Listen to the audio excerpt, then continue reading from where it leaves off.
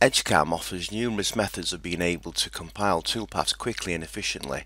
On this video, I'd like to show you the PCI template macro method, a facility available to all maintained EDGECAM users. Here's a typical milling scenario, but be reassured the function is also available in turning. We have 13 very typical CAM instructions. These tools and cycles are created regularly, and the process is very typical when machining pockets. Rough, flatland, profiling, and lastly chamfering to remove the burrs. The contents of our cycle dialogues is usually the same, but we will need to make changes when necessary. To create the template, we simply highlight the CAM instructions, select PCI template from the drop down, and specify the file name and the folder location. In this case, I'll call mine R machining process and leave it on the desktop. If you wish, you can fill in comments.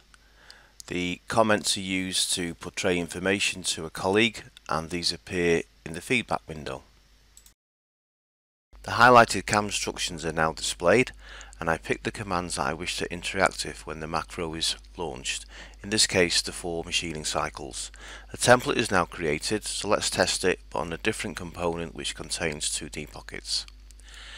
The macro is launched from the File menu, Macros.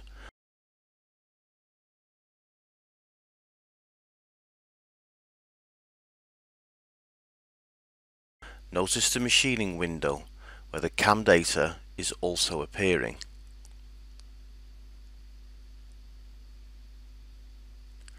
The process pauses, offering up the 4 pre-chosen cycle dialogues.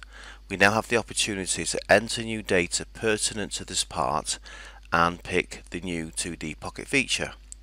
It's worth pointing out that macros can also be run on wireframe and surface parts, not just 2D models and features. It's open to all components and indeed nearly every single CAM cycle. The macro continues to run with the user checking over the CAM information and making changes where necessary. This is the beauty of the macro. You're repeating proven good production machining methods, thus guaranteeing consistency and at the same time rapidly deploying toolpaths. So in a very short space of time we have completed our component, thus saving many minutes of programming time. Another advantage of the macro is that untrained or indeed irregular users of EDGECAM can still use the system by deploying the macro. We can speed up the whole process by using the combine picks function, and this will have the effect of reducing user inputs. So I'm going to repeat the whole process again, overwriting the original PCI file, but this time I've activated combine picks and I'm only going to highlight the roughing and the chamfering cycles. When the new macro is launched, only these 2 cycles will be displayed. Combine clicks will alter the macro behavior because all the cycle selection data is presented to the user in one go. Now running the new macro where the input data is now being initially requested, and EDGECAM stores this and reuses it for the profiling and flatland cycles. The roughing cycle is presented because it was highlighted during the template creation, and I simply fill this in as I see fit. And I simply skip through and ignore all the other prompts until the chamfering cycle is presented. Remember, this was the second cycle I highlighted when creating the new macro. I deliberately chose to interact with the chamfering cycle because I instinctively knew it had different user inputs. So let's further test our macro. Let's see, can we repeat the whole process for all the pockets. So I'll delete all the current CAM instructions. I'll rerun the same macro, this time selecting all 3 pockets.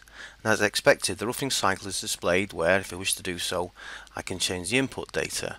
I can accept all the other prompts.